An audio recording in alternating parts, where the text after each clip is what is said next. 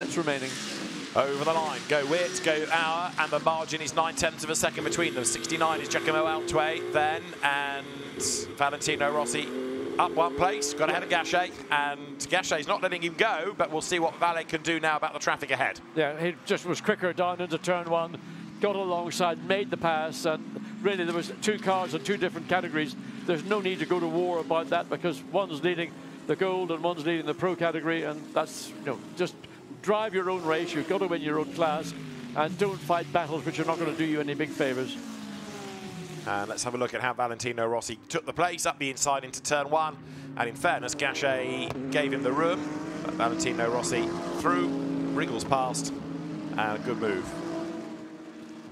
Yes, the team WRT like that. They like it a lot. Come on. That's Charles Vert's dad. Yeah. Eve Verts, you can see the competitive spirit starts with the dad and runs through the line, through to the son. I was watching Vincent Voss's face, almost confused, like, what's going on? Have we gained the place? We have, yes, excellent. Start applauding.